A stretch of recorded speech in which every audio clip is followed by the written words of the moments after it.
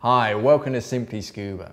If you need prescription lenses fitted into your mask, then we can do it here, or you can do it yourself at home. So we're going to show you quickly in this video how to change the lenses in your Platina mask. Let's take a closer look. Okay, so first off, a very handy tool is the TUSA mask lens tool. It's basically a plastic flathead screwdriver, but it's much safer because instead of using a metal flathead screwdriver, that if you ever slip, you're just going to scratch and damage your mask, whereas with this, it's a softer plastic, so you're not going to scratch, you're not going to damage your mask. Now, all the way around the Platina, you have these little recesses, and these are sort of weak points to remove the frame. What we're trying to do is remove the black frame off of the black internal frame. And that's how we're going to get the lenses out. Now, there are lots of weak points all the way around, sort of inside the nose and all the way around the frame.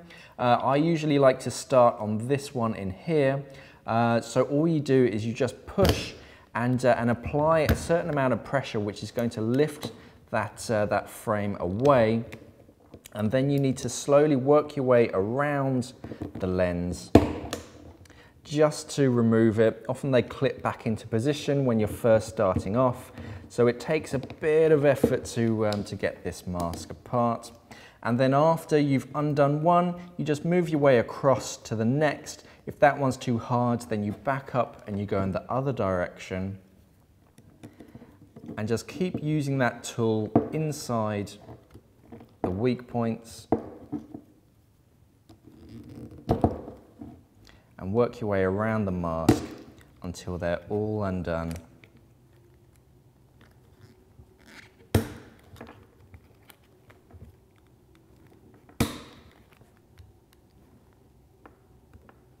Again, if you meet any kind of resistance and you can't get one out, then just go back the way you came. Apply a certain amount of pressure by lifting that sort of frame out, and then go back in the other direction. Try and get under the frame wherever you can, and eventually it will just pop off. And there you have it. So the lenses on the Platina, you get separate left and right, and you can always tell you can read either tempered or TUSA from the front. And with the prescription lenses, the prescription is always on the inside, so the flat side of the lens is always on the outside. So taking the lens out, you just push it out and it will take that skirt with it. So just make sure that goes back into the frame, nice and neat, and make sure that there aren't any gaps. So when that's nice and neat, get your replacement lens and you're just going to seat it back into that little recess. Make sure it's nice and square, and none of the skirt is folded over anywhere. So this one's buckled up a little bit.